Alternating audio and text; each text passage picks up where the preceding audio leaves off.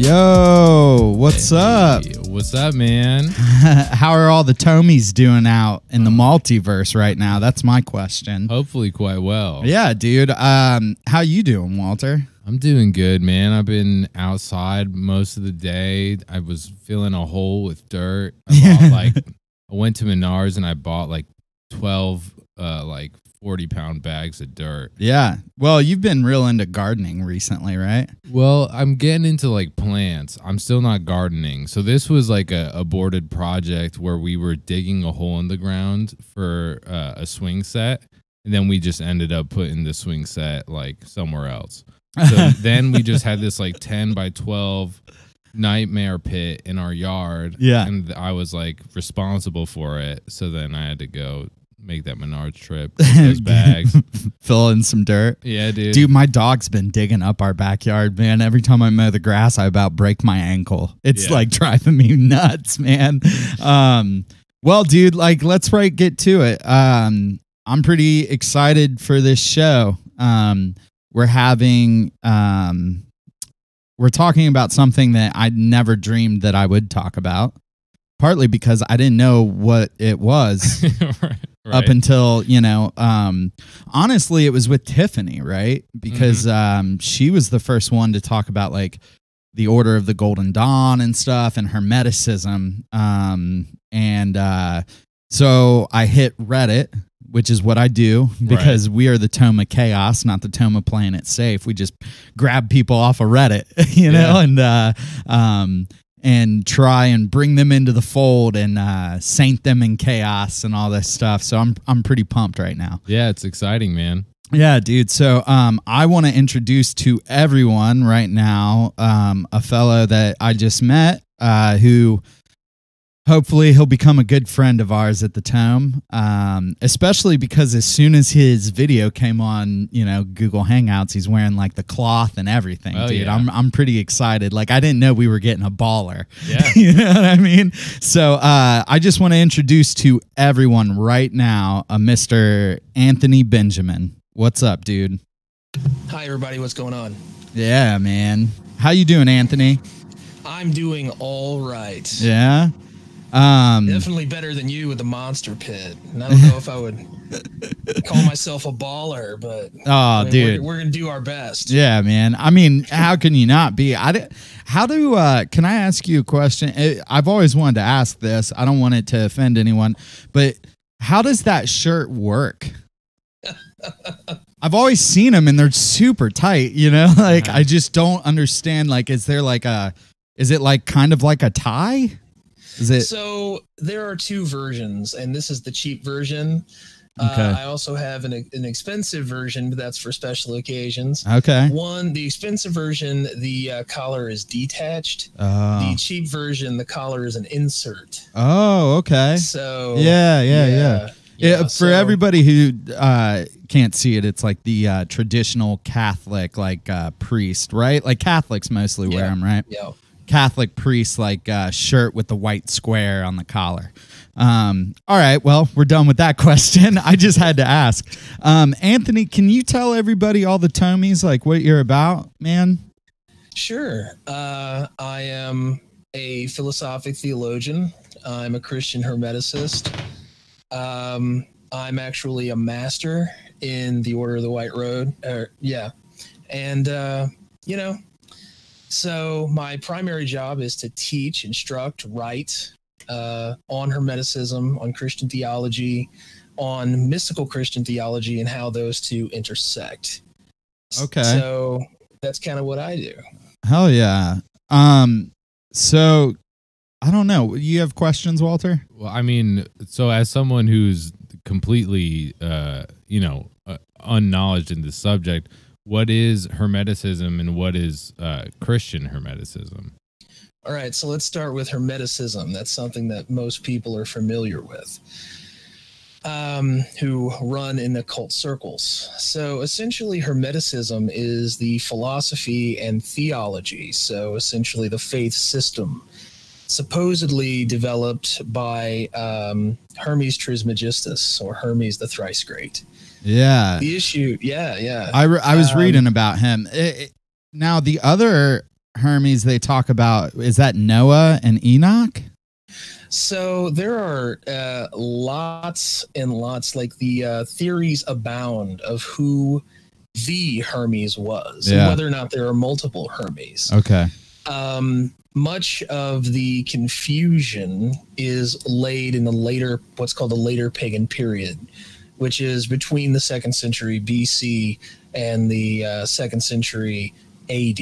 Okay. And what's basically happening here is there is a hodgepodge of mystical thought coming up out of Egypt and out of the East, mixing with the new Christian movements, birthing lots of different denominations of Christianity and birthing new denominations of paganism as well. So what happens out of this is that every different denomination develops its own kind of mythos about whose Hermes was and how they fit into their version of events. Yeah. So who Hermes, the Hermes was, as far as a person we could nail down, has been lost to all of history.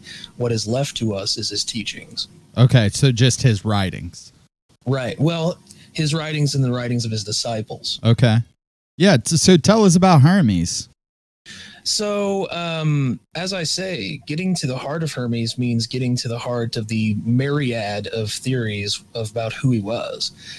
Personally, I believe that he was Imhotep, which was a servant of a pharaoh who was also an architect in ancient Egypt. I actually have a blog up about it. Sent you guys the link.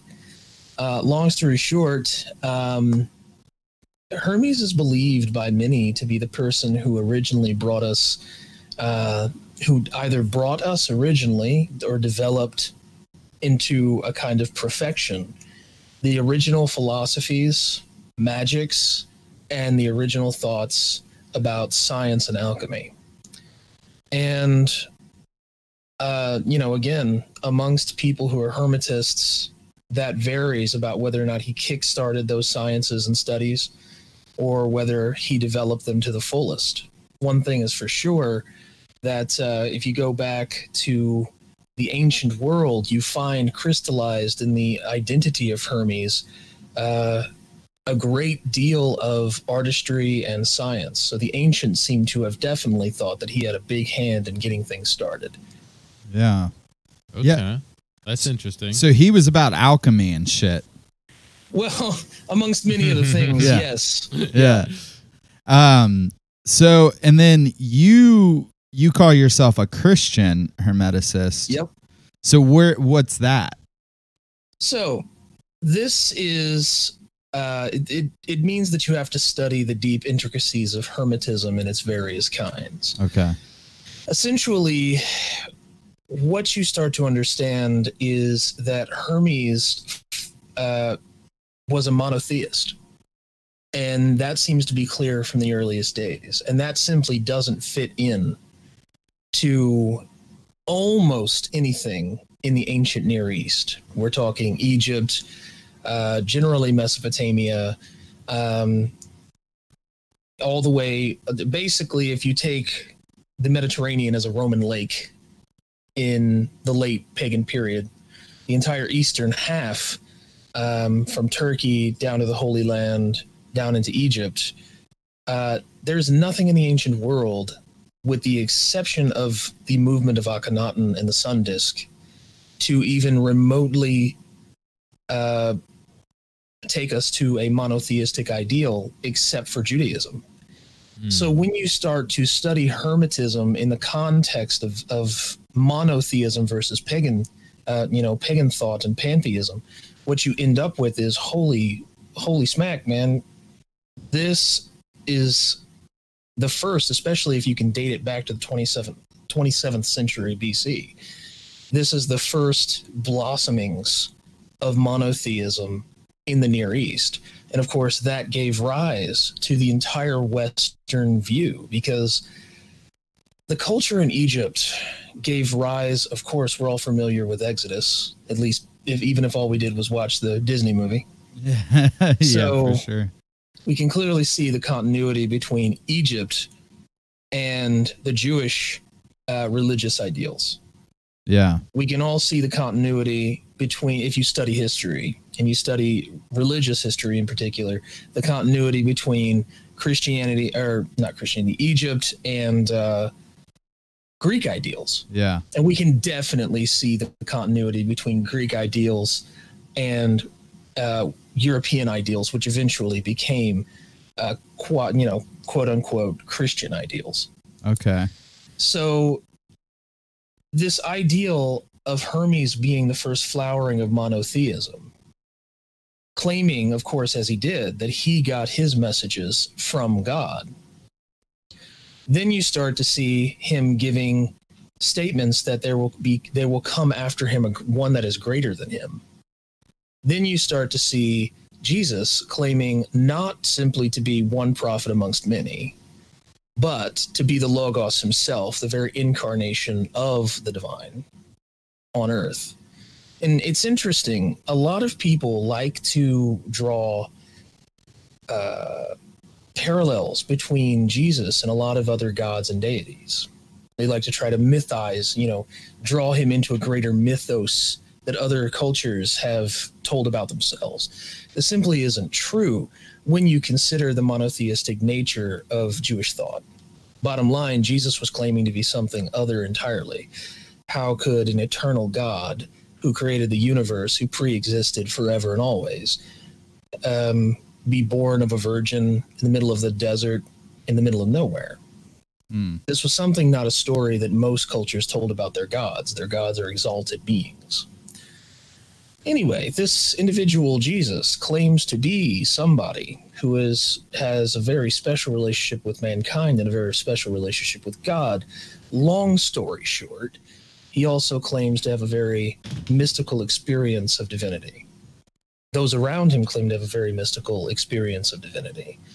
And this seems to be a fulfillment of a lot of the ideals that Hermes foretold. And even if you don't buy into the idea of the prophecy element, the very same concepts that Hermes talked about, which had never yet been espoused, like God being infinite, all-knowing, everywhere, and yet simultaneously present wherever it is that he is, that the universe being present in the mind of him, that God being described by Hermes to be the all. And then Jesus simultaneously saying the Father is everywhere, consider the lilies, where two or more of you gather, there too I am. These things, and it gets even deeper whenever you study the deep theology of it, the intricacies that can't be explained here at length. So when you start to understand this, you start to see that there is definitely a theological continuity between Hermes, the late pagan period, and a lot of what Hermes' disciples talked about Jesus and the Christ movement, the early church, and all the way up.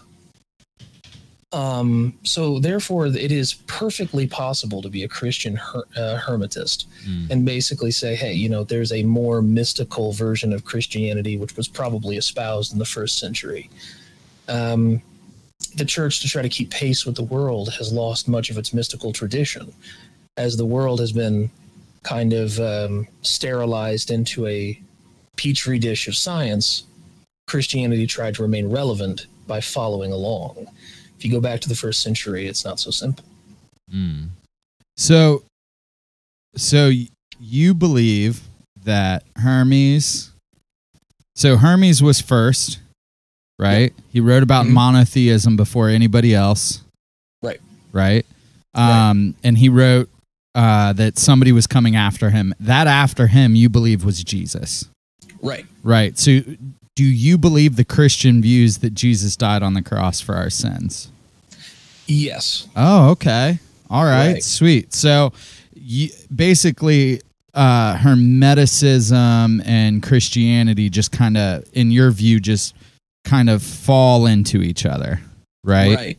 Okay. Awesome. I think that gives people background. Yeah, that's interesting because, I mean, in the church that me and Dave were a part of for a while, there was definitely a anti-Gnostic kind of anything outside of the immediate, whatever the New Testament, the Old Testament, what you're told, it was like, don't even look at it. You know what I mean?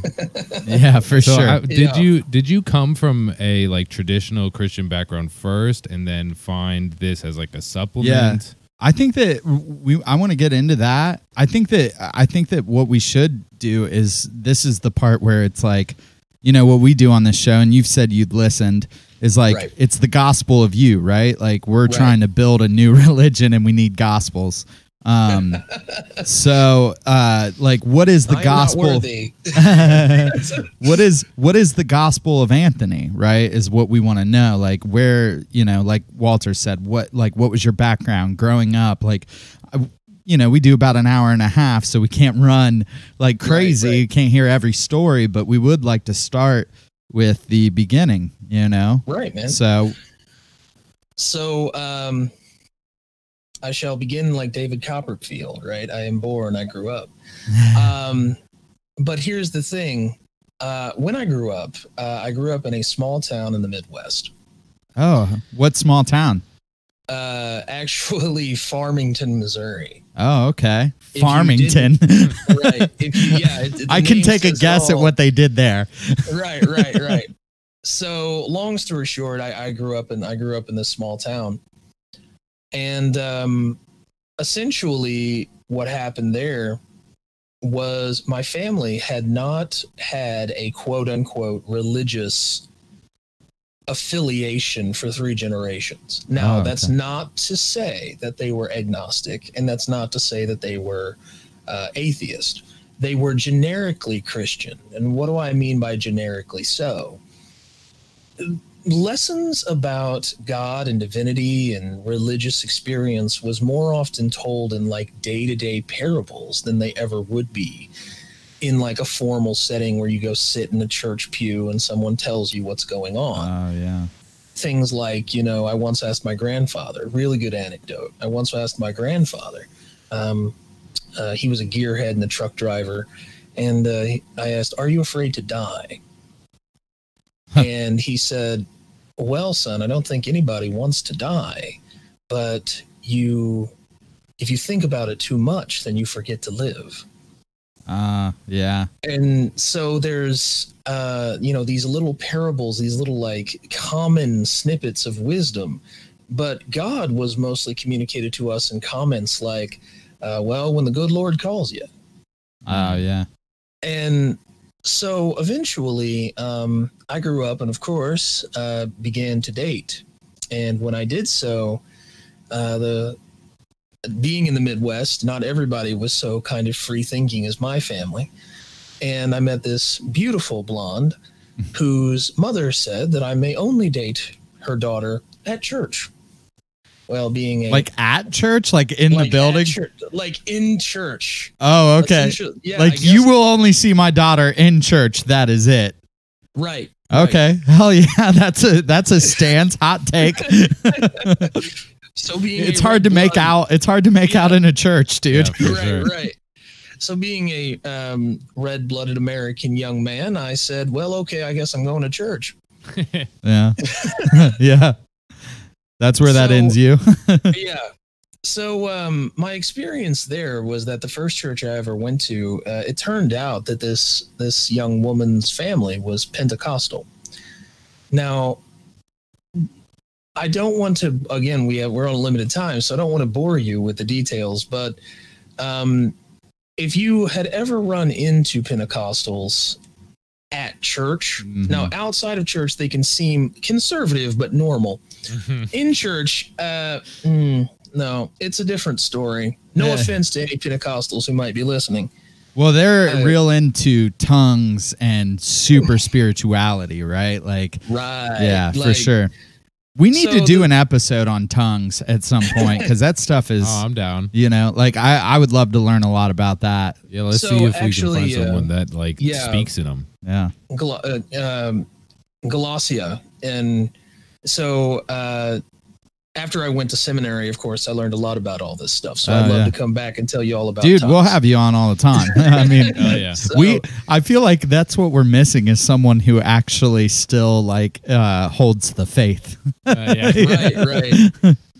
So, long story short, my first experience in church was, it turned out that not only was my first date with this young woman in church, but it happened to also be during a revival, which, as I would soon learn, was the worst possible time that you could be in a church. So I was sitting in the front row with her because that's where she insisted we sat. And the preacher, who was sweating profusely and yelling very loudly, came down off the podium and asked me if I would like to be saved, and then proceeded promptly to stick the microphone directly into my face. Oh, man. Yeah. So here I am, a very young man, and there's about 300 people behind me. So I answered the only way a young man could in that situation. I leaned forward and said, yes. Whereupon he began to shake my head vigorously and speak in tongues, which was an interesting situation. Yeah. Long story short, somewhere around the midpoint in the ceremony, he banged my girlfriend's mom on the head, whereupon she fell backward, hitting her head on the wooden pew. Oh, shit. From what I understand, lost consciousness. God. That sounds like the reverse of healing, dude. Yeah. Right. So, but they did not seem to mind. They laid something over her and proceeded to jump around the room. Okay. Dude, that sounds like a fucking YouTube video that I like. Dude. I mean, you can watch some of these pastors get down on people. Yeah, man. So anyway, she did regain consciousness sometime later. What ended up happening after the service was we were on our way all walking out, and I asked her, "Are you okay?" Now, she looked down at me, this very impressionable young man, and she said, "Now, Anthony, you know Jesus would never let anything bad happen to me." Shit. Oh, okay. She turned and she started to walk away. And as she did, I noticed that down the back of her neck, there was blood running. Oh, my God. Oh, my God, dude. It keeps getting worse, dude. Yeah, that's nuts. I promptly realized that whatever it was that this faith was not something I wanted to be part of. Yeah. Right. But I did anyway because she was pretty. Mm. Dude, I do feel like, man, like the some of the greatest evangelizers of all time were like pretty girls. Yeah, I could see that being true for sure. Just, or really hot dudes. Yeah, right. Real hot dudes. I guess I just feel like what's the there's so many verses in the Bible about like wives love your husbands and shit that like come back to like and some of the times it was like, dude, like your husband doesn't believe in God, so you got to like convert this dude, you got to get this dude over, So my second experience is much shorter. Basically, we went to youth group. It was a Wednesday night. I went downstairs, again, just trying to be with my girlfriend. They were talking about the time that Jesus exorcised a man with several demons in him. I asked what a demon was. There was an odd pause amongst the youth pastor. He went to the bathroom and excused himself, whereupon he returned and continued the lesson without really answering my question. After the service was over, the pastor actually, everybody shuffles out to this tiny little church. The pastor called me into his office, which was right by the door. I sat in there by myself, which was odd. Yeah. And he sat on the other end of at the other side of his desk, and he said he was going to call my girlfriend's mother and inform her that I should not be dating her daughter. Oh, shit. Just because you didn't know what a demon was? So, well, not exactly. It was more nuanced than that. Yeah. I asked why, and I was a rather outspoken young man. And I said, why in the hell is that? And he said, well, you see, here we believe that to speak about Satan is to give him power. Oh, shit. So you're not even allowed to know what demons are. Correct. So now I've had 2 interactions with traditional Christianity, and one tells me that people are nuts, and the other tells me that you can't ask anything. Yeah. This, even at a young age, smacked suspicion to me. At the same time, there was something in me that seemed to tell me that whatever there was out there, it couldn't just be this world. But I went through most of my teenage years in a pretty much crisis of faith. Running back and forth between these polarity points. There has to be something more, and that probably corresponds with my culture, and well, these people are frigging nuts, right? And just back and forth. Yeah. Well, eventually I came to my grandfather, who was fairly well off at the time, and I asked him, it came time for me to go to college, and I had reached a decision because, and this is the real point, so I'm not going to say his name so he won't get fired, because he's still teaching. Okay. Yeah. But while I was going through my, because public schools and everything, while I was going through my crisis of faith, I had a psychology teacher in high school, and that was about the most scientific this little town got. Yeah, that's crazy. I never had a psychology class in any of my. So we went through this, and eventually we got to existential meditation and all this, and I was asking questions of a fairly religious nature.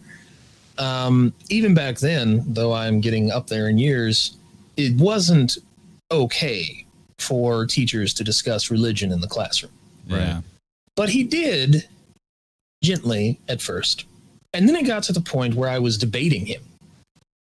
Yeah. And where I would go to him while he had his study hour, which was really his hour to eat lunch and grade papers. And I would be debating him about religion. And of course he won, because he was an educated teacher and I was a 16-year-old kid who knew nothing about the world. Yeah. But the point is that it raised the specter of a question that maybe it isn't all just materiality. Right? Yeah. And anyway, the point is that this debate led in me a need to know. And every time I went to church, all they asked me for was money and obedience. So finally, I decided that what I needed to know can only be learned in an academic setting. Because that way they're not trying to convert you. They're just trying to teach you something. Yeah. That makes sense. It helps that you've already paid them. Long story short, when I went to my grandfather and told him what I wanted to do for college, I informed him that I wanted to go to seminary. Now, my grandfather owns a freight business. Okay. He's a truck driver. Yeah. And he was a self-made man. So this is how that conversation went. Well, what have you thought about what you wanted to do? Yes, I would like to go to seminary. What in the hell are you going to do there? Well, I want to study church history. Now, sidebar, the logic behind this decision was if the answers were back there, if there were answers, one assumes that the further back you go, the more clear the answers would become. Now, that's whether or not Jesus was nothing at all, or whether he was really the Son of God. Right. So I wanted to study church history. He said, and I quote, so let me get this straight. You're going to go study dead people? No one cares what they said. They're dead. That's an interesting I said, take. I care. Yeah. Yeah, thanks, Grandpa. I guess I'll forget everything you ever said as soon as you're gone, brother. Yeah, dude, you're not long for this world. Right. Homie. Like, am I going to forget you too? Well, long story made short, he agreed so long as I decided. So he agreed that he would pay for my seminary schooling, so long as I agreed that out of my own pocket, I would find a way to pay for some kind of backup. So I go to seminary, content to be a church historian. One of my first classes is Intro to Christian Philosophy. Yeah. I walk in and they are studying. I walk into my first day and we open our books and we begin to study Thomas Aquinas and what's called the argument of the movers, the argument for motion. And my entire mind is opened in that moment. Well, Suddenly fucking tell us about it, dude. What is it? Yeah, don't fucking hold out on us. What is that? I'm probably going to butcher this because I didn't come prepared to teach a philosophy course, but I'll try my Yeah, best. just give us the cliff notes, dude. Right, man. So the argument for motion works like this, that we may not know who God is, but we know that God must be. And this is why. Because if you define God as a physical body sitting on a cloud somewhere with a beard, watching everything you do like the proverbial Santa Claus, then of course God cannot exist. And keep in mind, these arguments are being posed about 800 years ago. So this is the medieval mind saying there cannot be a physical man on a chair somewhere. So let's get that straight. After we do this, Thomas Aquinas begins to talk about something called motion. And by motion, what he really means is change. It's strange that there is change.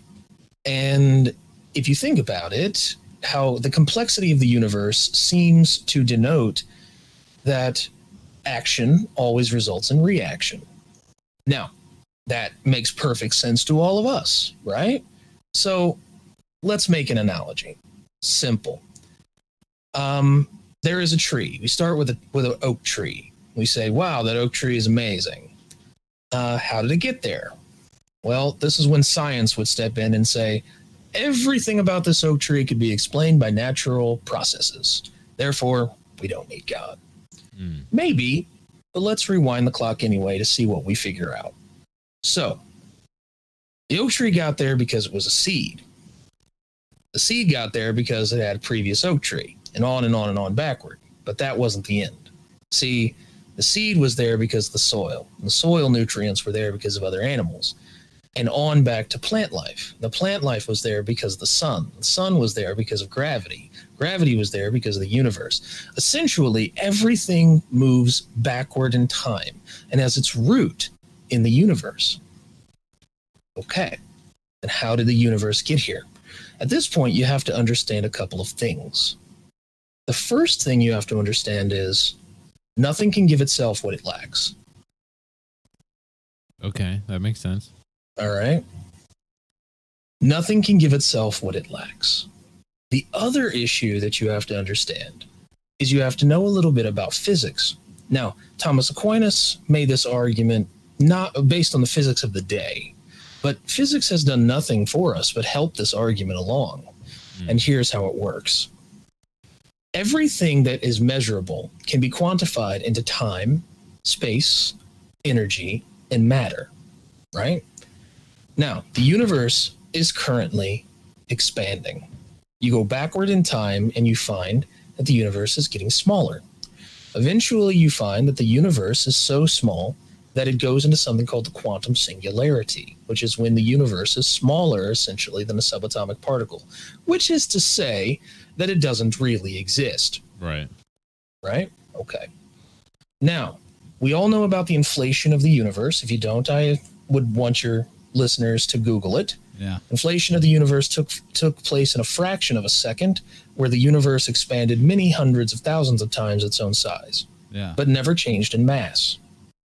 All of this stated, we come to our final conclusion.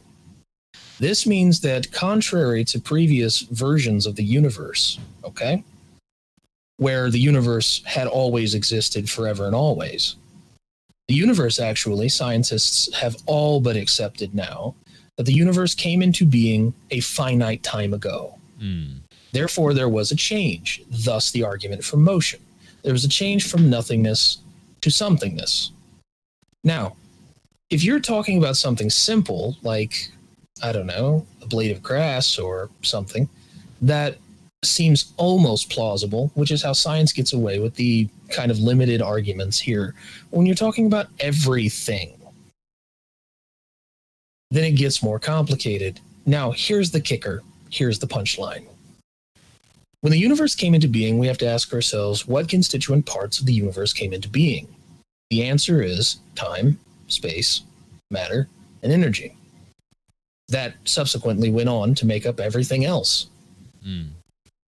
Now, nothing can give itself what it lacks.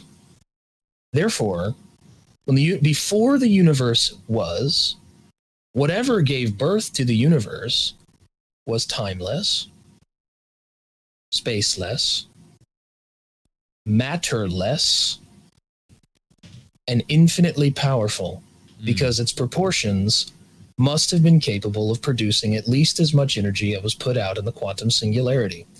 And we know from doing the numbers that that is infinite. Right. What do we know of? What human concept have we ever thought of that has infinite power, but is timeless, spaceless, and matterless? Right. A God. Gotta be God. The concept of God. Yeah. Yeah. That's it.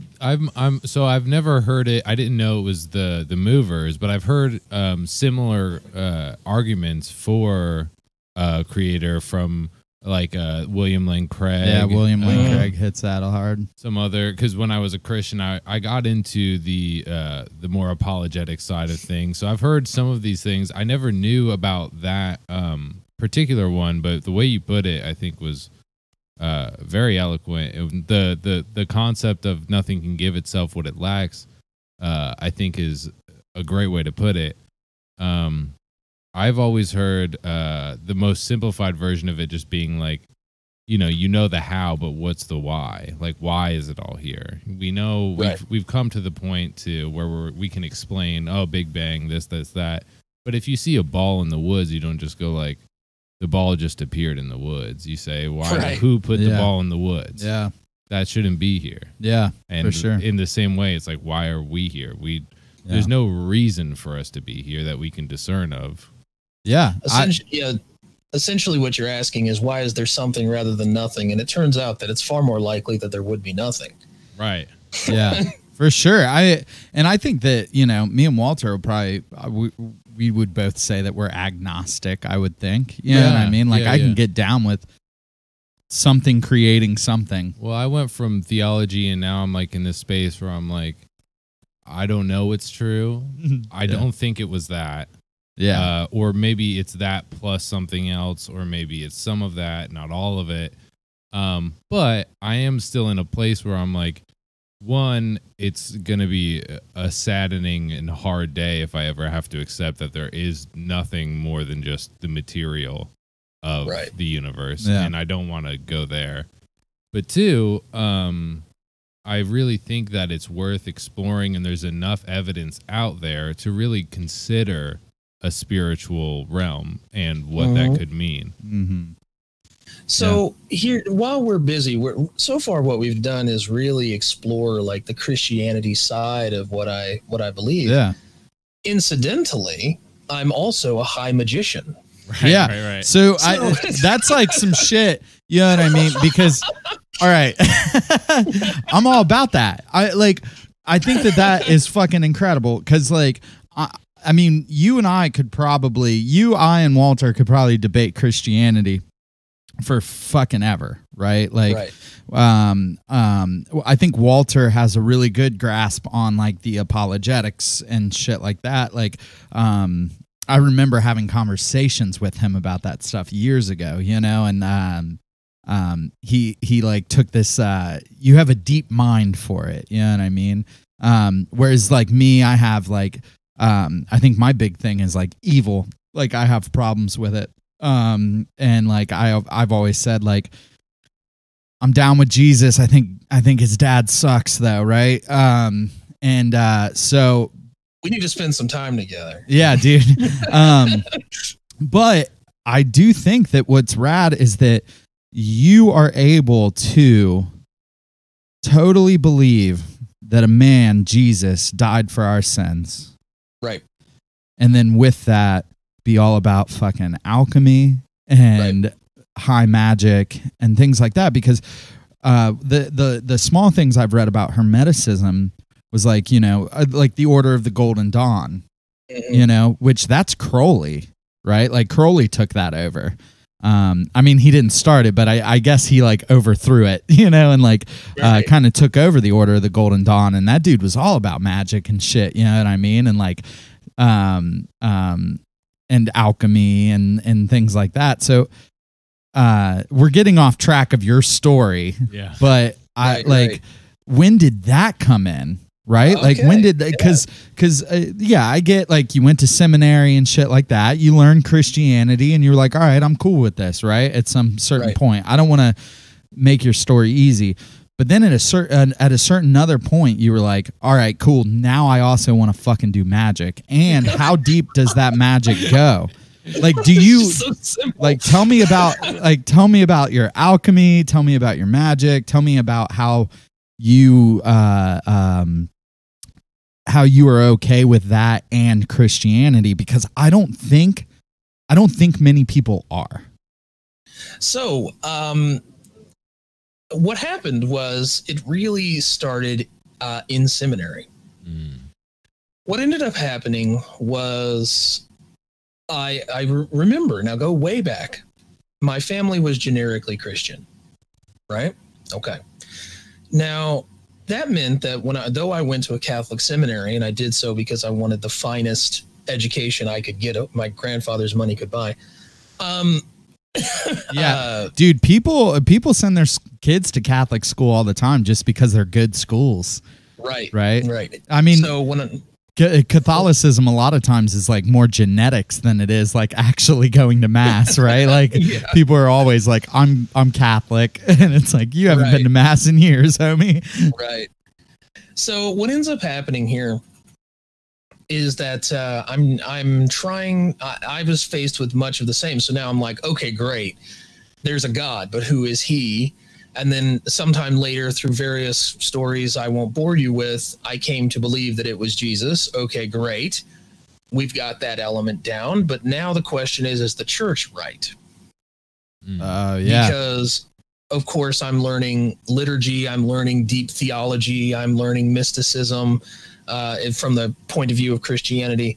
And I'm starting to find, okay, well, I'm really cool. I can see the liturgy being really important from the first century. I can see the historical continuities there. I can't see papal infallibility. That doesn't make a lot of sense to me because it didn't start into the 5th century. It's like this whole thing, right? Yeah. So long story short, we end up getting into a place where I'm now having a new crisis of faith. Yeah. And it's like, okay, great. I've figured this out, but now which version of Jesus is Jesus? It's like, find the Jesus. Right. You know, whose Jesus is real. So long story short, I was eventually approached by a man whose name I won't say. And he informed me about an organization that existed called the Order of the White Road. Okay. Is this secret society type organization? It is. Hell yeah, dude. Yeah. And so stay tuned, because that's actually what I'm here to promote. I actually had to get permission to be here. Okay. Oh, shit. Yeah. So now let's lean a couple things out here. Are we talking about evil reptilian cults that sacrifice children in the dark? The answer is no. Yeah. Emphatically no. I'm happy to hear that. Yeah, thank Jesus on that, dude. This podcast would have taken a turn, dude.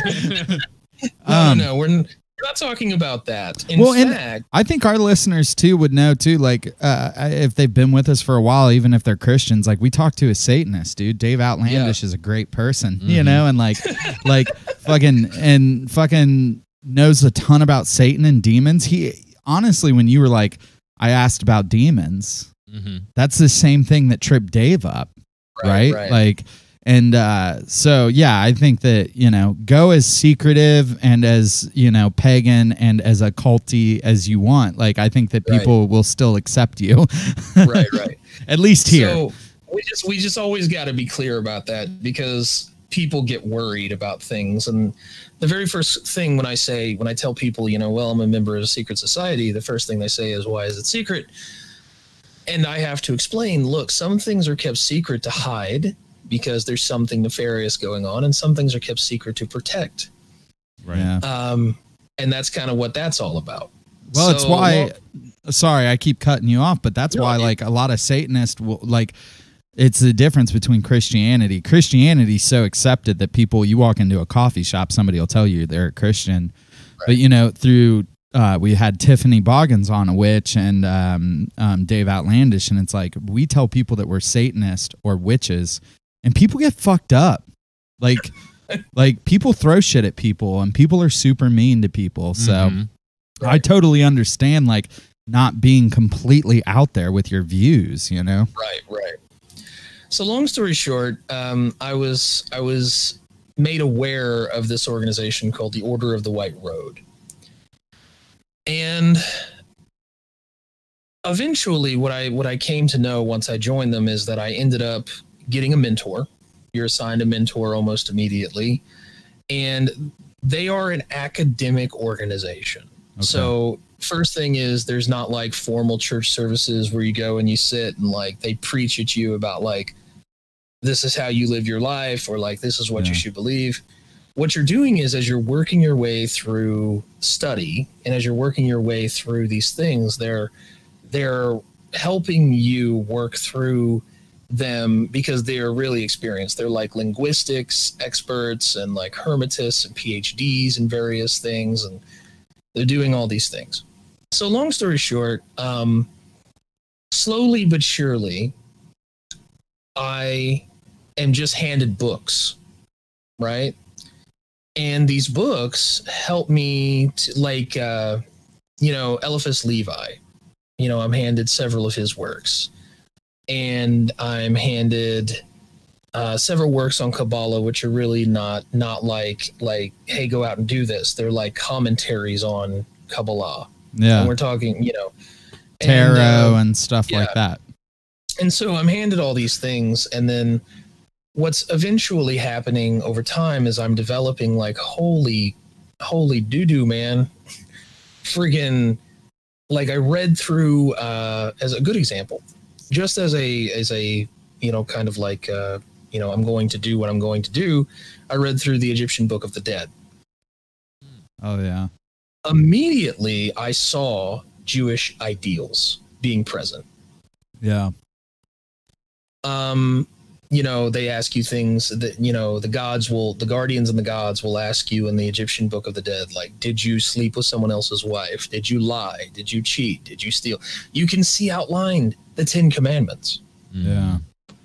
And suddenly you're starting to see, like, okay, well, there's a continuity between Egyptian religion and Jewish religion, because that makes perfect sense if you take the Exodus as a historical thing.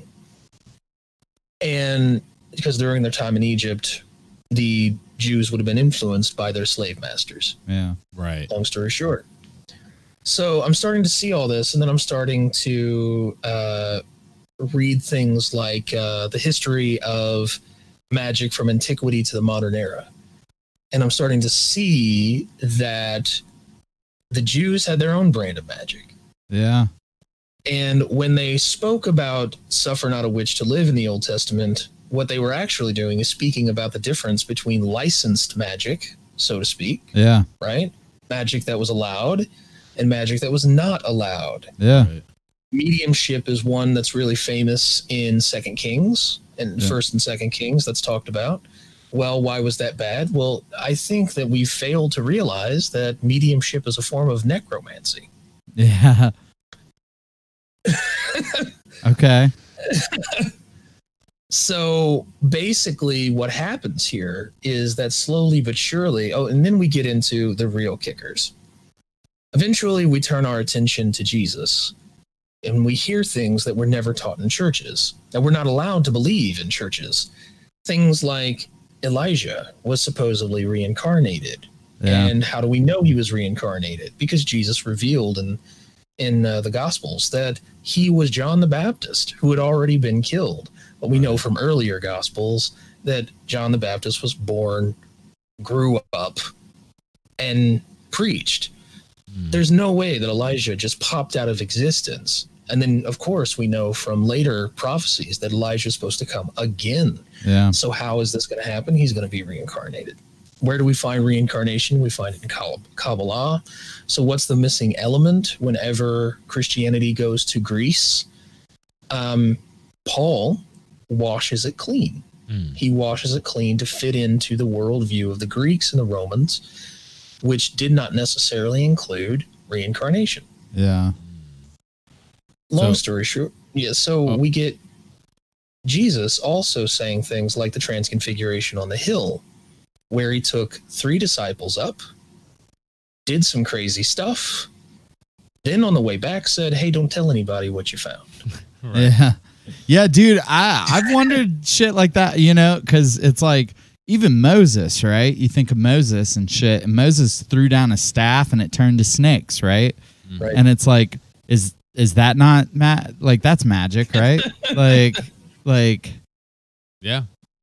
It's all magic. it's magic, like I think that to well, I be think, so against it. I think what you said, the Paul thing was so interesting to me because Paul wrote so much of the New Testament. Yeah. And you also have the books that go, I guess, side by side with the New Testament that aren't included, like the Gospel of St. Peter. I remember learning about this because I was fascinated with the upside down cross symbol, and then I found out, it's from this Gnostic text where Peter is like having a magic battle with another sorcerer, and then he gets executed upside down or something. So is it kind of a concept in Hermeticism that like Paul kind of like tried to clean up the image, and then the church later, when they decided on what books would be included, were like, we'll take Paul's stuff and we'll kind of scoot all this stuff out? So let's be clear about something. Again, Hermeticism, broadly speaking, is a hodgepodge. Yeah. The Order of the White Road specifically is Christian Hermetists. Oh, okay. Okay, cool. Right? All right. So they have their own understanding, right? And it's based on some pretty solid ground when you start to. So this is not something I'm saying like, like I listened to a couple of your episodes, and most everybody's saying, look, I respect everybody's views and la la la. It's like, I respect everybody's views, but I'm pretty sure I'm right. Right. So long story short, it's based on history. It's based on all these things. And what, in our understanding in the order, basically what this means is Paul had arguments. This is pretty well documented with the 12. Yeah. And he was not cool with a lot of them. Yeah. Yeah. And he was a Roman citizen. And he was educated as a Roman citizen in what's called Platonism. And at the time, Neoplatonism was real big. Mm-hmm. So what happens is he takes the message west. And he goes to the cities of the Greeks, and he goes to the cities of the Romans. And he needs to appeal to the intellectual elite, the rich people, so that he can get traction and funding for his new church plants. Right. Because of this, if you've ever tried to start a religion, you know that you have to, at very least, be very prolific. You have to write a lot. So Paul wrote, and he wrote to all. Or start a podcast. Right, or start a podcast. Paul didn't have much of a choice there, but but long story short, he wrote to everybody. It's very interesting when I began to study the differences between Paul's view of the law and James's view of the law, And then you read in Josephus that James is the brother of Jesus, who grew up with him his whole life. And so we have Paul saying that the law is dead. We have James saying that without works, without following the law, you don't have then faith is dead, because what difference does it make in the world? Now, so that I don't get too preachy, here's the Hermetic side effect of this, the alchemical side effect. Magic is not really the suspension of the laws of the universe. It is law against law. Law against law. Can you explain that to me? I'm trying to follow, but I'm not sure what that means. Right. So if I want to do something, let's just think about chemistry as an example. If I want to do something and I determine that it might be capable of being achieved via a chemical reaction. So if I have a horrible worldwide pandemic and I hypothetically want to make a vaccine, I don't want to violate the laws of nature, because that's impossible. What I want to do is find a combination of laws of nature that I can put together in a certain order, in a certain way, that will make nature work for me, not at my will. That's alchemy. That's alchemical principles. And if you think about it, that is the foundation of every scientific thought that has ever been thought. Yeah. And science is the very reason why I'm able to talk to you right now. Right. We, my friends, are doing magic right now. Yeah, fuck yeah, dude. I'm down with that. I love when people say that we're doing magic. I want you to think about it in a different way. The men in the white robes of yesterday became the men in the white lab coats of today. Okay. Yeah. Now, that's not to say that mystical magic, what's called in the order sorcery, doesn't exist. It just means that because of the principle of as above, so below, that the metaphysical universe works according to a set of laws as well. If you learn those laws, then you can work a science, which means a scientia, a knowledge based on metaphysical principles, which will cause certain reactions. Okay.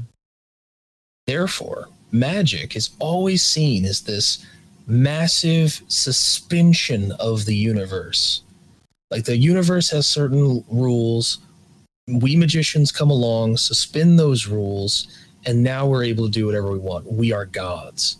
If we were all gods, then there would be a bunch of immortals walking around. Yeah. We're not gods, but we are scientists of a kind. Yeah. I can get down with that. I think that part of my journey has been being like, all right, like, the Catholics, turn a wafer into Jesus's flesh, right? Like, that's magic. Transfiguration. Right? Yeah, it's magic. When people pray to a god, you know what I mean? To divinely enter into their life, right? Like, what's the difference between a witch creating a sigil? I don't find a difference in that. On the base level, like, on that, you are trying to do the same thing. You are trying to have the divine intercede into your life, right? Through prayer or through magic. So I'm down with that. I'm down with, like, magicians being scientists too, because it seems like, they couldn't do all the shit that they do. Yeah, I mean, if a scientist went back in time and was like, here's a fucking chemical reaction, people would be like, you're a witch. Yeah, burn him. It's time to die, It's time to burn. Fade the piper, motherfucker. Yeah, fucking A. Well, I think that's something too, like, saying that, man, is like the Christians believed in a lot of this stuff, right? And then but then you have the Salem witch trials, which those people were trying to do the same shit, and they burn them and fucking stacked rocks on their chest until they fucking, couldn't breathe anymore, And so I have issues with that. I like Christianity won out is what happened, Yeah. And so that's basically what went down. So what's called the Imperial Church, began to be governed in 325 AD with the Council of Nicaea, but there were motions in that direction beforehand, say the Council of Milan, or the Edict of Milan, sorry, a few years earlier. Long story short, the Imperial Church formed a narrative, right? Which, if you think about it, is not that far, is actually very mystical. When you think about the Nicene Creed, you know, a lot of people hate on the Nicene Creed because, oh, this is the evil Imperial Church. But you can still feel the influence of the magic, of the magicians, right? Light from light, true God from true God, right? You can still feel the mystical influence. Slowly and but surely, though, that drains away, especially in 1055 during the split between East and West. You guys are probably familiar either with Protestant or Catholic ideas of the West. Very few people are more consistent. I call myself, when describing myself as a Christian, because people don't get it, I say I'm Orthodox. Yeah. And the reason that they get confused by that is because we believe in something called theosis, which is the idea of joining the mind with the divine here in this life. Yeah. And that's your Holy Spirit, right? No. The Holy Spirit is immanent inside of each person, but this theotic state, this theosis, is something that can only be done with time, meditation, and discipline. Oh, okay. So, dude, that's a lot like the Gita. I've been reading the Bhagavad Gita, and it talks about a lot of that, of the I can't remember the word for it. I'll put it in the notes, but there is a word for like when your mind and body and everything joins, you know, at one. Do you think that all these religions are connected? Because that's a Hermeticist thing, right? Generically. Modern Hermeticism seems to indicate that there is some truth in everything. Yeah. The ultimate incarnation of that would be like Baha'i. Yeah. Now, I don't buy into that. And the reason that I don't buy into that is because I'm too much a historian. Yeah. If I read, if I watch, if I study, then I can see that cultures don't necessarily have, contact to gain these kinds of things at some point or another. Here's what I do believe. I do believe that, think of Jung, right? Like the collective unconscious. Yeah. I think that all mankind has, when I teach my students in the order, I call it the residue of Eden. Mm-hmm. And we have a residue of Eden, a memory just beyond our reach about what it was to walk with the divine.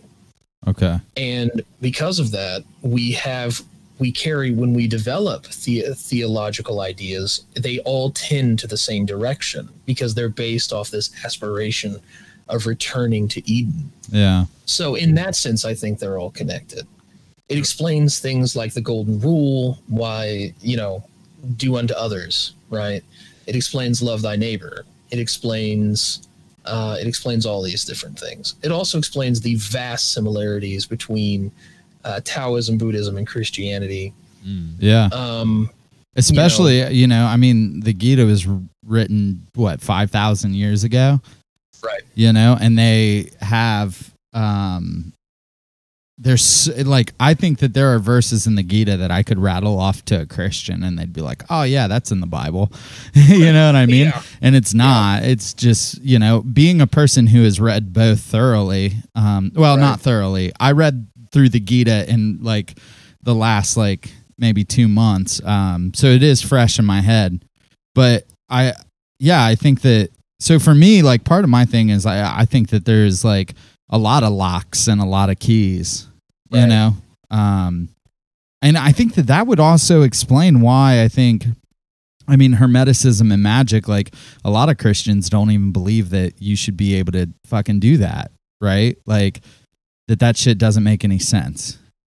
But you are able, Anthony, to rectify that in your mind. Well, I think that the problem is that they are listening to a narrative that developed, that long after the so in other words, they're not studying at the sources for themselves. Yeah. They're allowing their pastors. The Bible is the world's #1 best-selling book ever in history, and yet it is one of the least read. Yeah, I mean, a lot of them are sitting in drawers at motels.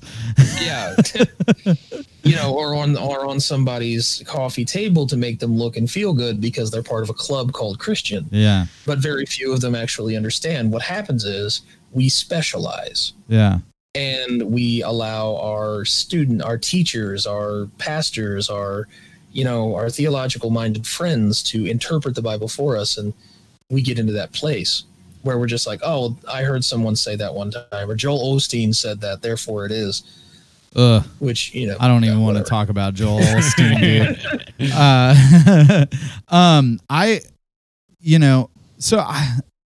I think I gotta ask some questions, dude. Dude, I've got a big one real quick.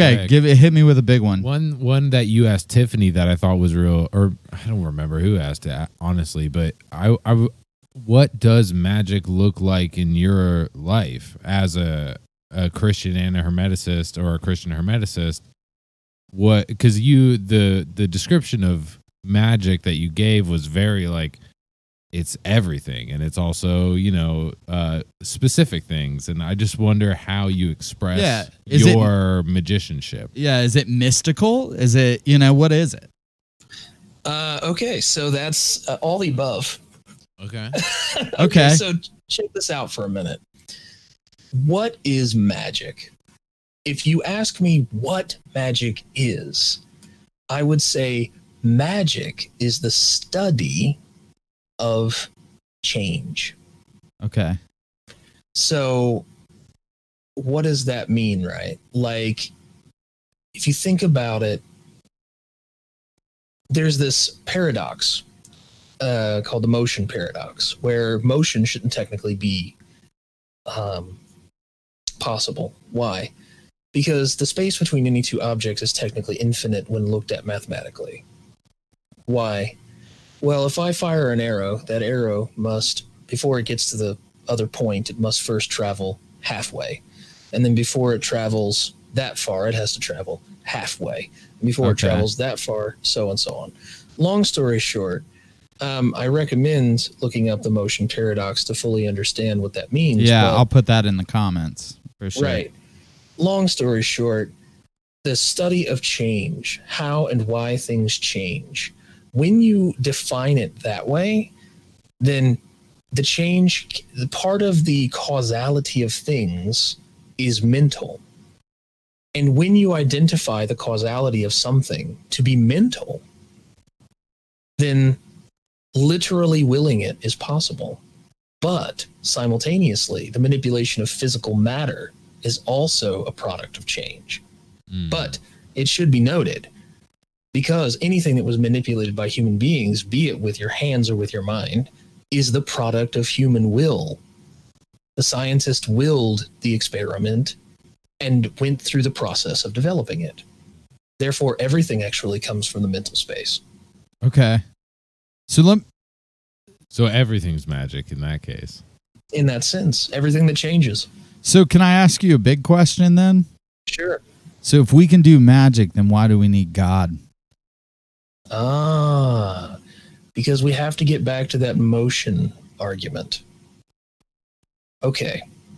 So in Hermeticism, the big concept here is that the universe is mental, because the universe does not exist like a marble held out here in the arm of God. Well, they say too, like, from what I read, I don't know where you stand on this, but it's like,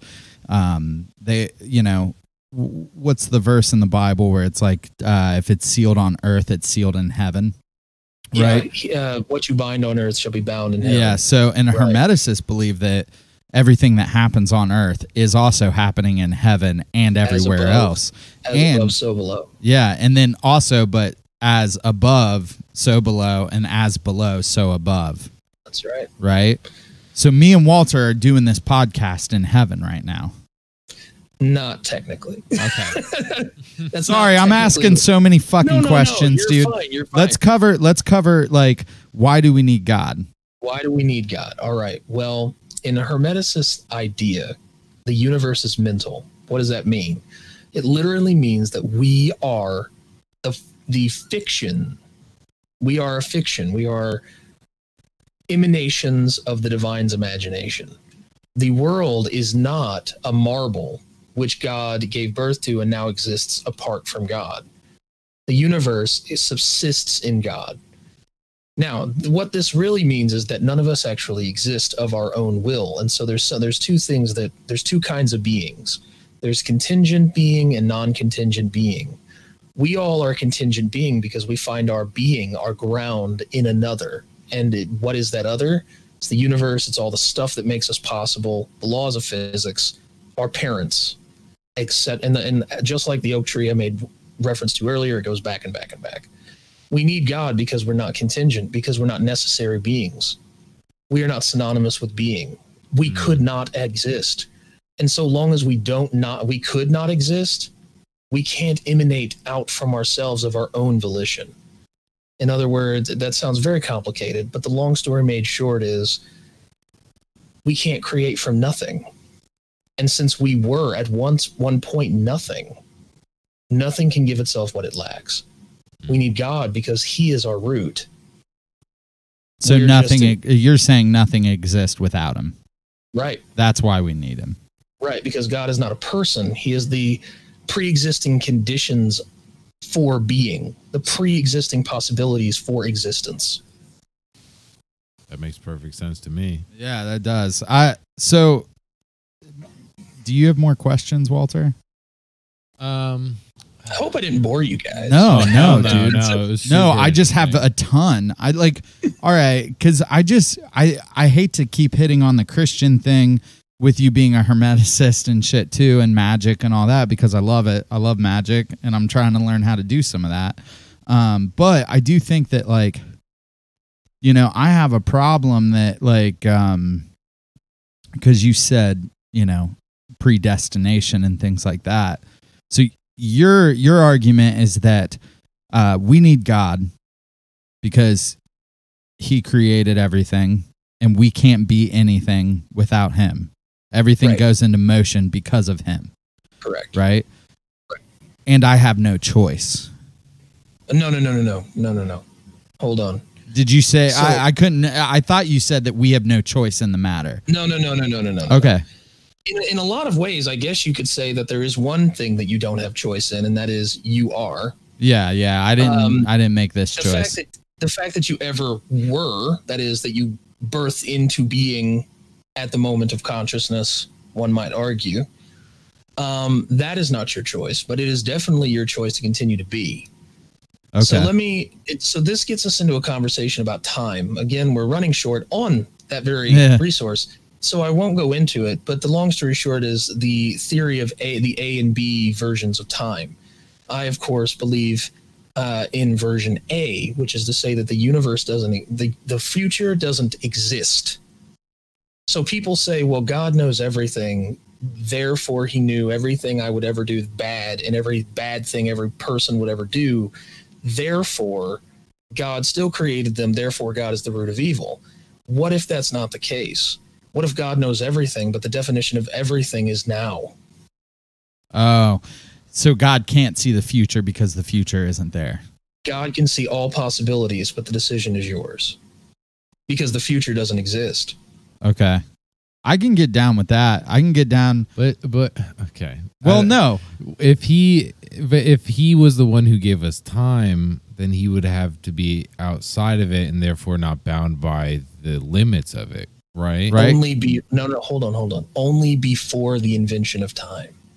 So once he created time, then he was also bound to the laws of time.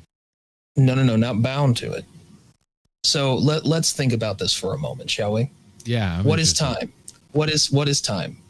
Time is temporal becoming. In other words, it doesn't matter whether you live or die or change. The only thing that matters is you change state, right? Okay.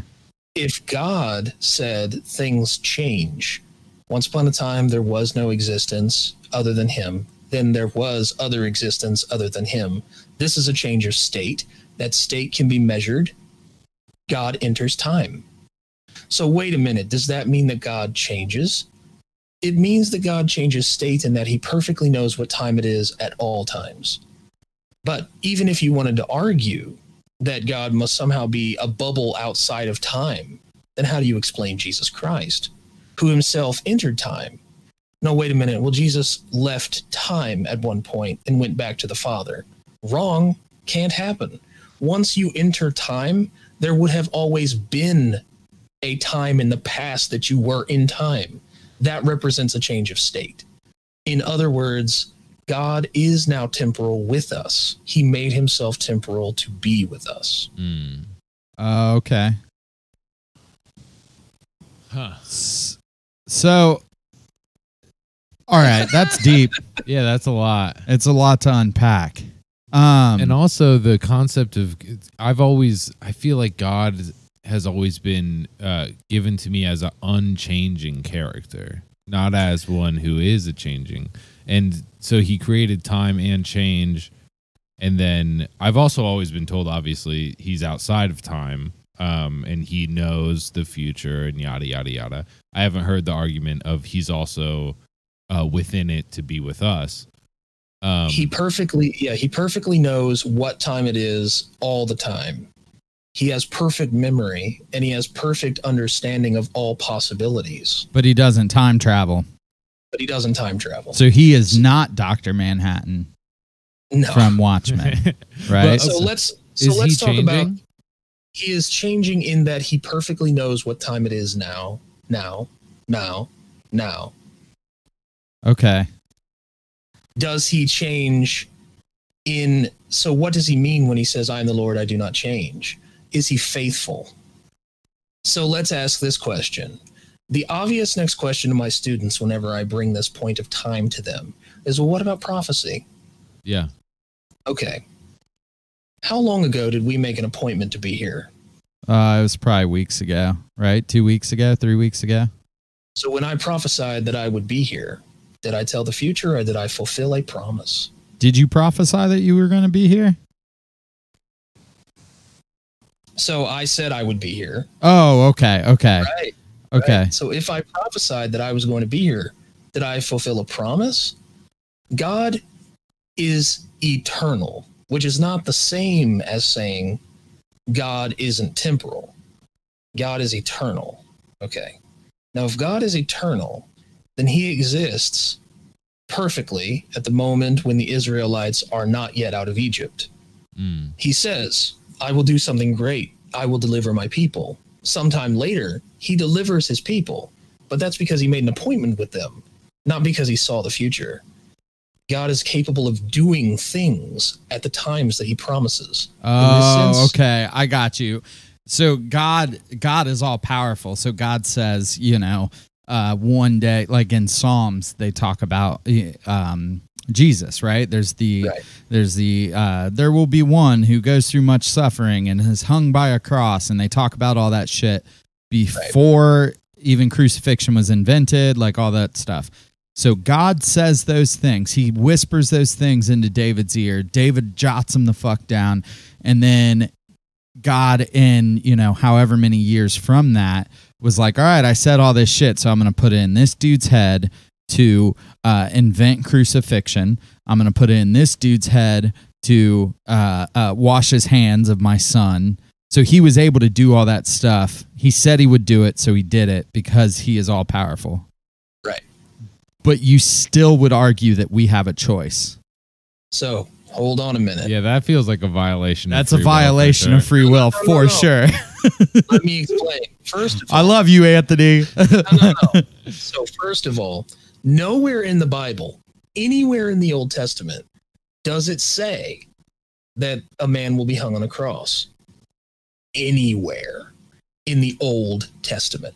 It says, find that for me. I think it says in Isaiah, 53 or 51? That he will be hung on a tree. Yes, a tree. Yeah, okay. Which people interpret as a cross. As a wooden isn't cross. Necessarily. Yeah, all right. So bear with me here for a minute. What you are not taking into account, okay, is what I said about God knowing all possibilities perfectly. Now, is that impossible? Let me explain something. This universe works in such a predictable way that if I were to flip a coin and I knew perfectly the preconditions in which that coin existed, the resistance of the wind on that coin, all of that, that every single time that I perfectly knew the preconditions of that coin, I would perfectly be able, without fail, to predict whether heads or tails would come up. God knows everything, but we must ask ourselves, what is the definition of everything? If it is true, then in all possible worlds, crucifixion would have been invented. Why? Would you let us not make crucifixion complicated? It's a way of torturing people. Yeah.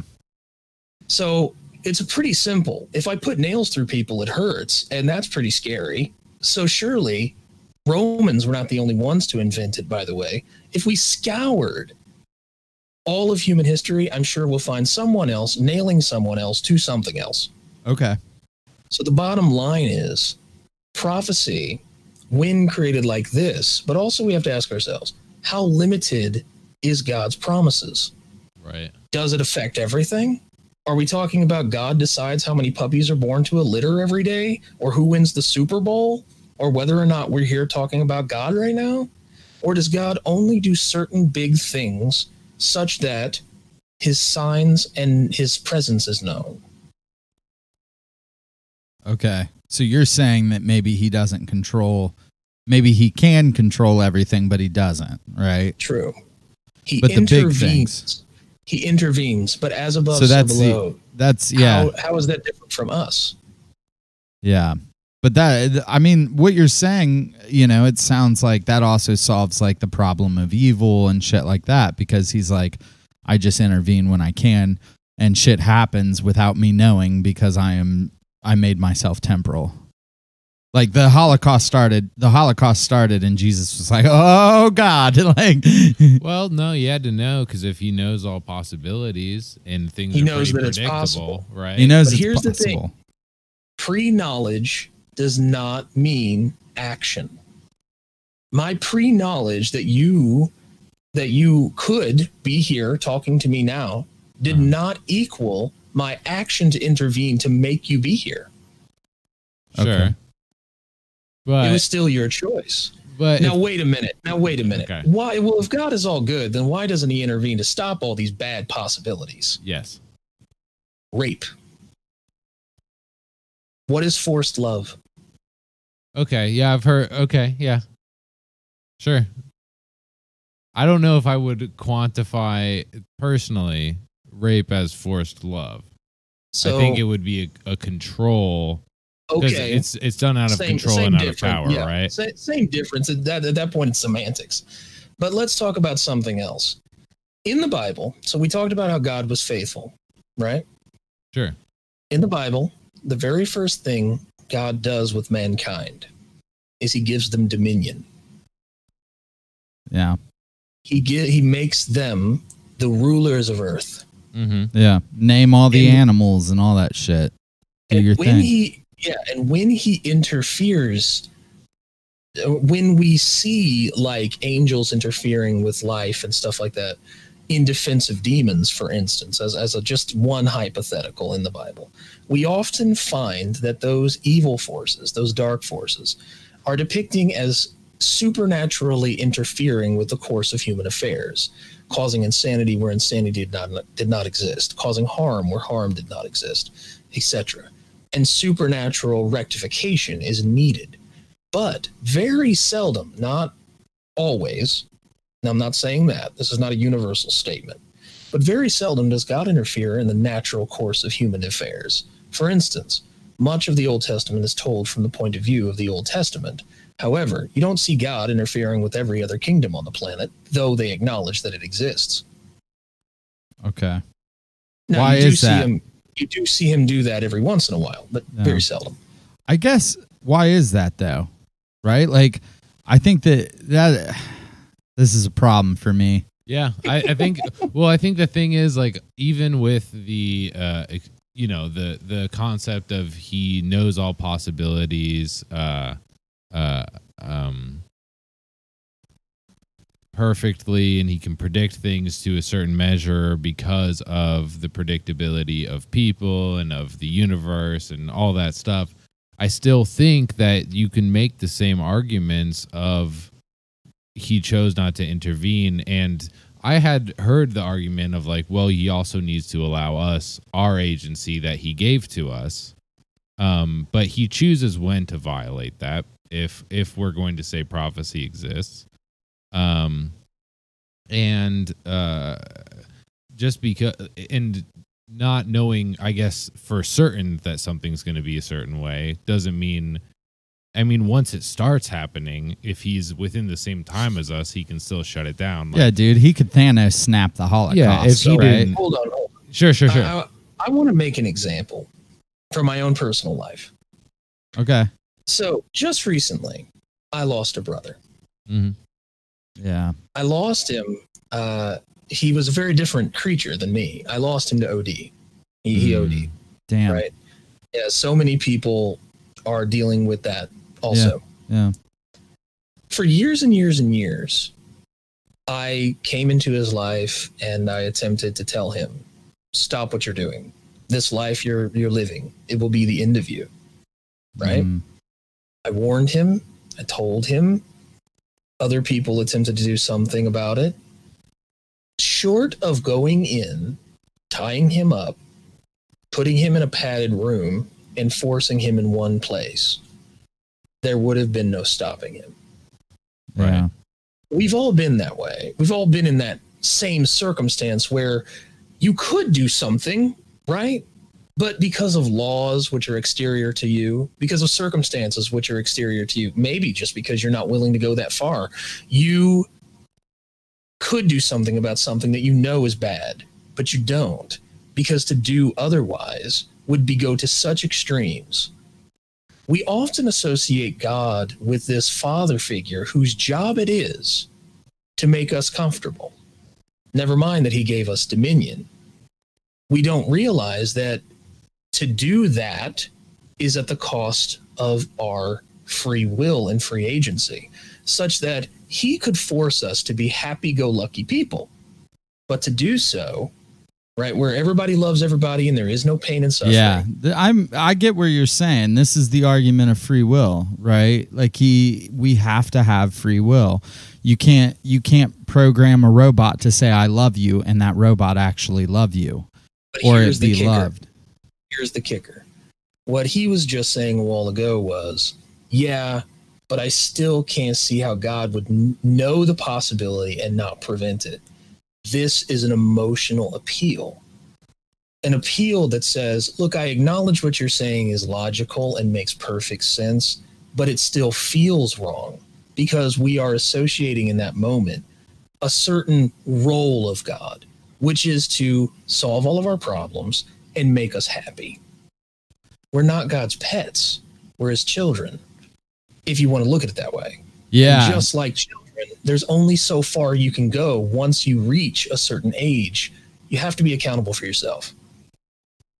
That doesn't mean that I'm not going to step in and help my kids every time they need help. Yeah, I think so. I think that that's the issue, right? God, like we didn't call him our father. Jesus did, right? Like he assumed that role as our father. Well, and also just real quick, personally, as a father, I wouldn't, if my children were being Holocausted, I couldn't feel comfortable with that. Maybe that's because of the fallibility of my, small mind. That's not fucking God's brain. Yeah. But because of that fact, I'm going to have a hard time accepting that as a loving action. I'm not saying it's out of the realm of possibility or it's wrong to believe that. I'm just saying on a personal level, I have a lot of trouble accepting that. I have as a final thought, I have one last thing to ask. Sure. So how old are you guys as kids? I have one daughter who is 5 and one who is like 2.5. Okay, so both still rely on you for everything. My son's 12. Okay, so all of you guys as kids still rely on each other for everything. So what I want you to do is hypothetically, right? And I'm trying to be gentle. Yeah. No, hit it with us. Yeah, dude, go in your mind, and you're like 60.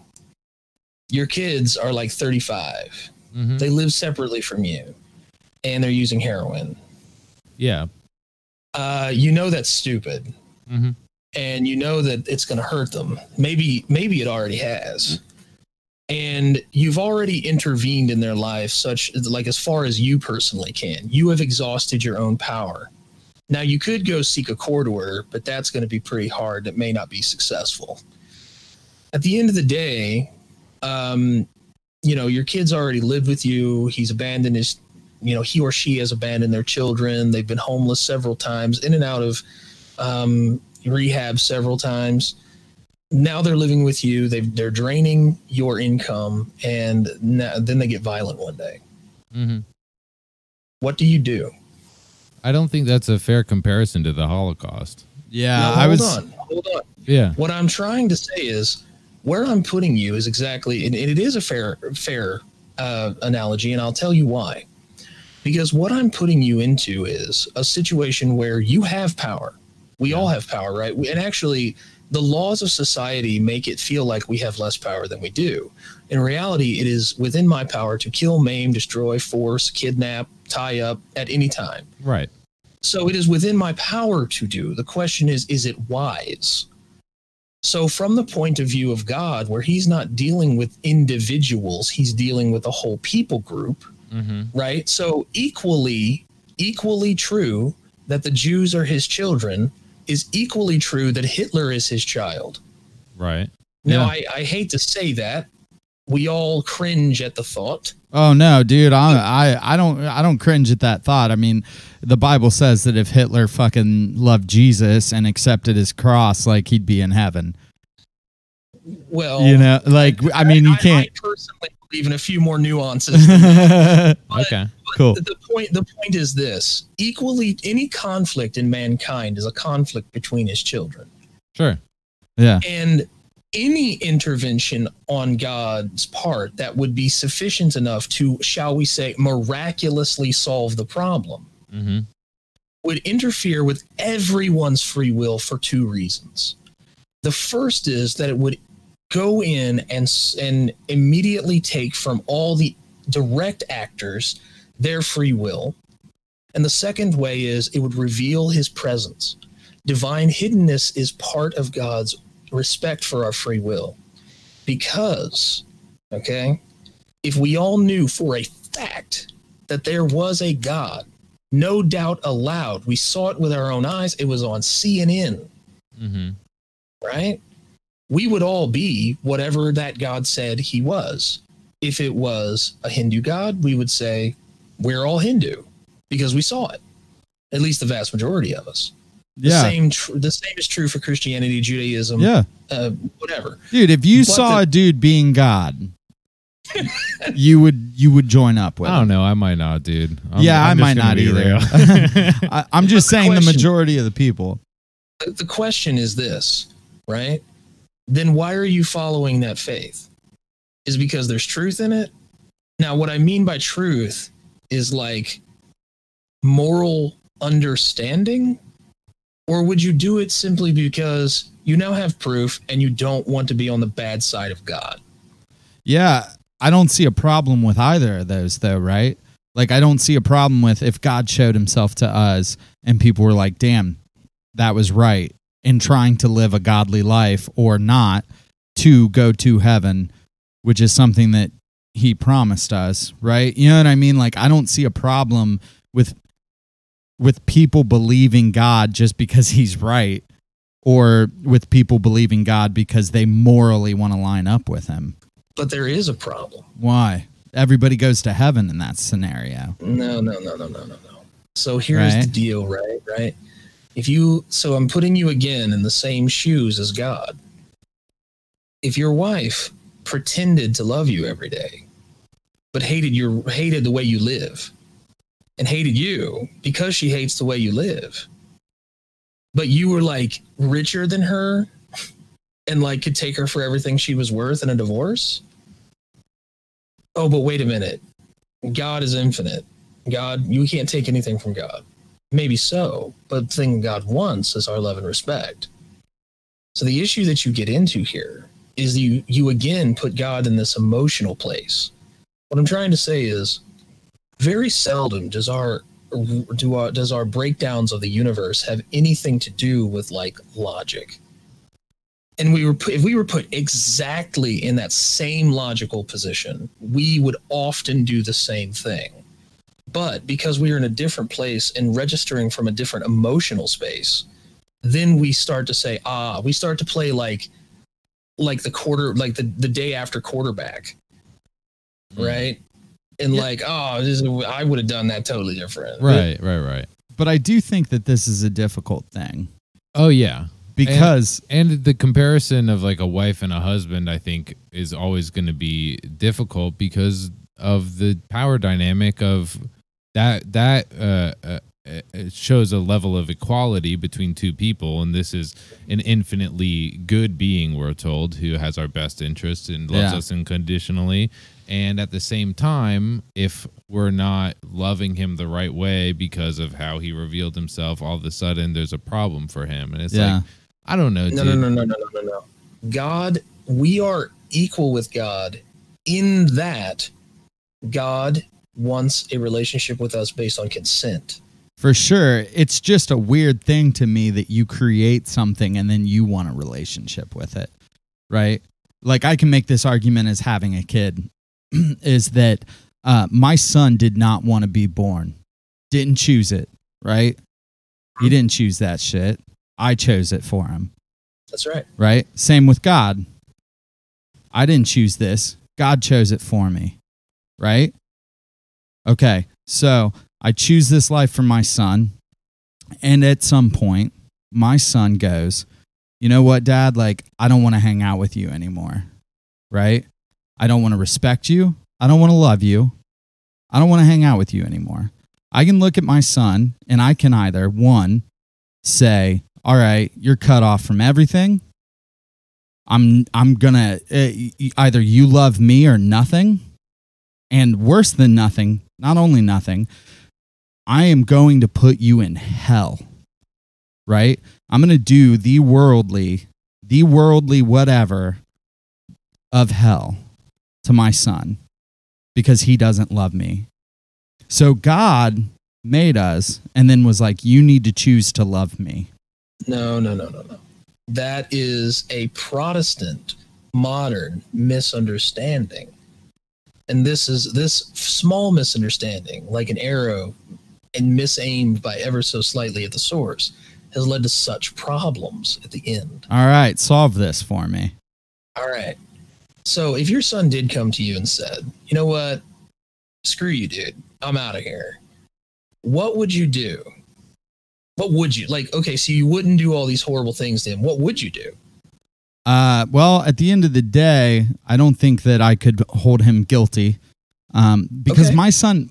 So my argument is that if my son chooses not to love me, right, that should be okay. Okay, cool. But right? What would you do? Well, I mean, I would continue to. I mean, honestly, if my son wanted nothing to do with me, right, I would just wait for him to come back, maybe. I would wait for him, to get a hold of me. You know what I mean? But at the end of the day, it's his choice. Like, I do not deserve love and respect from my kid because of things I've done or anything. Like, What I'm asking you is, your son is now an adult. He looks at you as an adult and he says, Dad, I no longer want to have anything to do with you. Screw you. I'm out. Would you continue to pay his electric bill, his gas bill, his rent, his mortgage, his car, his insurance? Yeah, I would. But that's because I'm a communist. Okay. Right? Like that, at the end of the day, like I would try and do that for anybody I could. Is it in your opinion that it is always your responsibility to support your children financially forever? As long as I can. Absolutely. It was my choice to have my child. right? And I don't have a lot of money. It's not like I'm fucking rolling in it and my son can do anything and no harm. You know what I mean? So let me get this absolutely. I just want to put a pin on this. Yeah. Your son is an adult. He owns his own home. He works his own job. He tells you, though, and he makes enough money to support himself. You know this as a fact. He's out of your house. He has told you to screw off, that he wants nothing to do with you, and the checks keep coming. If I can, I will choose to support my son. If I am able, until the day I die, right? And the reason being is it wasn't my son's choice to be born. It was my choice. I just really want to make clear in this circumstance that what I am saying is a very specific, isolated, draw a box around it scenario where your son is an adult, working on his own, can make his own money. He's not disabled in any way. He's not on the street. He's not a drug addict. He's married. Told you he doesn't want anything to do with you, and you are sending him checks because he didn't ask to be born. If he needed a check, if he told me I need a check, Dad. I've already precluded. He's working and makes enough money to support himself. Yes, I would. If I could. Okay. If that's what he needed, if that's what my son needed. So right? I guess, need is precluded by he makes his own money. Or in his head, you know what I mean? So what we're trying to get down is the difference between need and want. And I think I would personally feel that that's something that we are in the role as parents trying to teach our children. The determinations between need and want and excess, I can't say this word right. Excess. Yeah. Excess versus like self-limiting and self-discipline. Yeah, but then again, we're talking about God here, right? No, hold on. So what has happened here? So what we're saying is, look, God, you can make like mountains of gold and make us all happy and joyous and lovely and wonderful. My friend, have you ever seen a kindergarten class? Yeah, my son was in one. Great. They're all happy. They're all safe. They're all protected. They're all comfortable, and they can still be dicks to each other. That's my point. I don't know if that's completely true. I think that kids like us talking to God, I think that us talking to God, like me and Walter and God, we are like babies, right? In the eyes of God, right? So my only argument is that I take issue that I didn't ask to be born. Mm-hmm. I didn't ask to be made. Mm-hmm. Right? But I was, right? And we can take that all the way back, like your argument. Like, we can, just like the fucking sapling, dude, just like the oak tree, we can take that all the way back, right? Adam and Eve were not asked to whether they wanted to be made or not, but God made them just to kind of have something to, I don't know why, you know what I mean? That's like the question of life, but he made these two people and then was like, you need to love me. Well, after Adam and Eve, because they ate the fruit, because God was like, don't eat that one. And they ate the fruit. He was like, now you need to love me. You will be eternally separated from me. And you need to learn to love me. So since you've made your final point, I would like to make my closing argument. Yeah. Well, yeah, okay. All right. So a while ago, what you said was, we're like babies. Right? Yeah. Yeah. Okay. Personally, from my own personal point of view, I would agree with you so long as we're babies. Okay. To that, I would say the following. God did not put us down in this world totally unprepared, and with him unavailable and distant, pointing the finger at you from far away, being the proverbial Santa Claus and saying, you will get coal in your stockings unless you are a good little boy, a good little girl. Because I'm going to come at this from a really weird angle. I like weird. Right. I want you to exclude mankind from this question. So exclude all of mankind and everything mankind has ever invented or created. Okay. What is the deadliest weapon in the universe?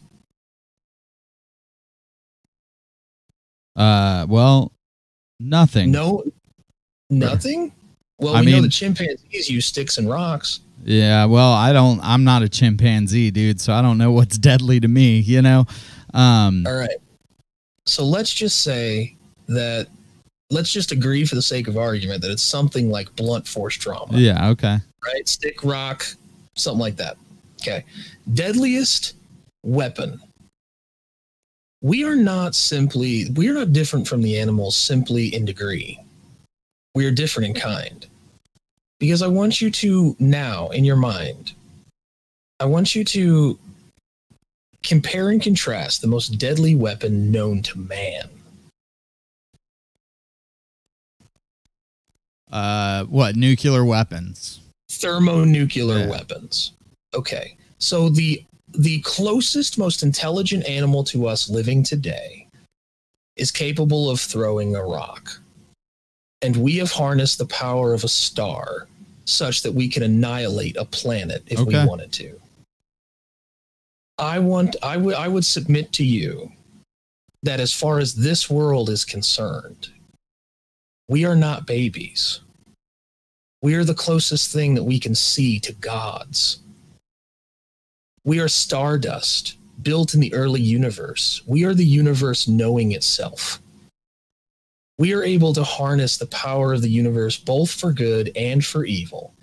In the same move that we have been able to build weapons that can annihilate the planet, we have been able to build vaccines that annihilate disease. God gave us his creation, and we can change it to be whatever we want it to be. And we argue that because God gave us our creation, that therefore he should fix all of our mistakes. That isn't right. I'm not arguing mistakes, though. I'm not arguing mistakes. I'm arguing atrocities. Right? Like that's what we are arguing is atrocity. That I would that say that's, that yes, it's not like God's job to fix Hitler. It's It's not our God. job. Okay, but I think the thing is, like, when he chooses, for me personally, and we need to probably wrap up. Yeah. But we'll have you on again. I'd like to talk more about this for stuff. sure. Awesome. I think for me, what makes it hard is when he chooses to intervene, and it feels like he does take a personal interest. When you read stories from the Bible, it seems like he is like, oh, these people, this atrocity is happening to them. I'm going to free these people. I'm going to love these people. I'm going to intervene here and here and here. But where he draws that line, it can feel really painful. And I'm not saying that's like what you should base your entire theology off of. I'm just saying for me, it's a hard thing to reconcile. Oh yeah, I agree that it's emotionally difficult. It's real hard. Yeah, and for me, this is different for you. You had the logical, the historical, the theological teachings that carried you through that emotional hard place. But for me, it was enough, even with the knowledge I had on theology and apologetics, it was enough to be like, you know what? I'm going to look at other stuff. I'm not saying it's definitely not true. I'm just saying I'm opening up my mind to other things. And, you know, I appreciate talking to you. I appreciate hearing your perspective on things. I think it's definitely challenging stuff to go through and logic through and separate what's your feelings and what is the truth. And I think it's good for our podcast to have people that are going to challenge us on things and force us to really critically think about things. I hope I didn't make you guys mad. I meant it, love. Hell no, no, dude. Hell no. You have to understand, like I do, you know, Walter and I love you, and it was great having you on. And we want to talk more about this stuff. Like you didn't offend us. We're going to have different views no matter what. I mean, you know, even if you save our souls, dude, we're still going to have different views. You know what I mean? Right. And I think that this is a discourse that needs to happen. Right. Right. And it's a discourse that our listeners should hear, right? Because we've heard witches and Satanists, and we've heard everybody. Like, we want to hear everybody, and we want to hear you. You know what I mean? And I want to hear what your views are, you know? But the tome is also about, like, you know, loving I think and respecting. What's hard about this is, as two ex-Christians, a lot of these talking parts or points and concepts probably have hurt us in the past with like, and maybe if we came across sensitive or anything like that, I don't want you to feel uncomfortable. We appreciate your contribution. I just wanted to ask. I wanted to ask big questions, dude. We had a dude on here. Hell yeah, you dude. know. Listen, guys. So, as a final thought from my perspective on that issue, you know, I want you to know something, and that is that I wasn't here to proselytize or be like Christianity's the right way in any way. That's why I didn't say like give your heart to Jesus or something. But what I was saying though is that like the church in its various manifestations, remember that it hurt me too. Right. And I get that there's this logical thing like, okay, that makes sense if we're in a cold logical world, and then there's the emotional bit. Mm-hmm. And the emotional bit is like, I just cannot reconcile that. Yeah. I get that. I understand where people are. And unfortunately, the problem is often not with God, like as a like concept. The problem is more about like looking at people who claim they represent God and saying, how the hell does that work? Yeah. Right. Because people suck. I get that. Yeah. Well, thanks for coming on. Before we go, though, do you have a verse? We usually ask someone if they have like a little verse to contribute to the Tome of Chaos. Oh, man. Little piece of wisdom, all Anthony.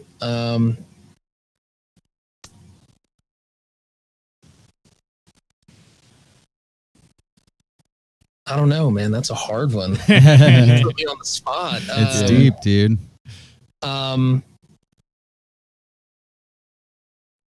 If you don't have anything, that's fine too. We can just cut this whole thing out and forget it ever happened. Yeah. Yeah, man. You've definitely imparted never wisdom. Stop seeking, man. Never stop seeking. I dig that. Yeah. I dig that. Hell yeah. I think that needs to be written at the top page of the tome. For sure. For sure.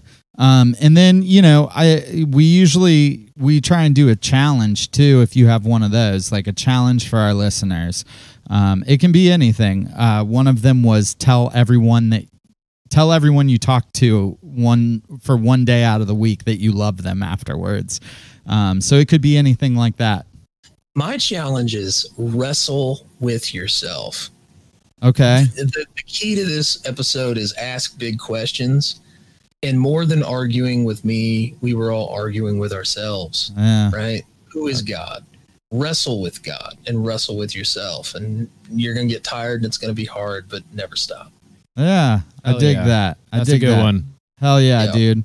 Hey, Anthony, we're going to saint you to chaos real quick, dude. So we put our hands together and we're going to bow our heads, dude. And now you're a saint of chaos. You can write that on all your stuff, dude. We'll send you a plaque if we ever get them made. I love it, dude. Anthony, thank you so much for being on. It was incredible. And we do care about you. I'm not upset with you. You know, I just want to ask big questions to people who have an understanding. Yeah. And no, dude. I love it. Do you have any like, what do you want to plug? Or yeah, dude. Go to thewhiteroad.org and check the order out. It's not just me. I'm one of many masters, and we're always looking for new membership. Oh, yeah. And you can get a hold of us from that website, and you can say, hey, look, I heard it. Screw you. Or, hey, I heard it, and I want to know more. So, yeah, if you hit with that, and then, you know, if you have big questions like I had also, you know, send that. Yes. You know. Please. So, Hey, Anthony, thank you so much. We're going to get out of here. This was a long one. Thanks for sitting with us. Follow us on Toma Podcast, Tome of Chaos podcast on everything. Send us emails if you want to hear from us, if you want to ask us questions, if you think there's something we forgot, if there's something you want us to ask Anthony, because I'm sure we're going to have him back on. So please send those to us, big questions and things like that. Yeah. We love you all, and I hope chaos walks with you this week. Hell yeah. Peace. Bye, guys. See you, man.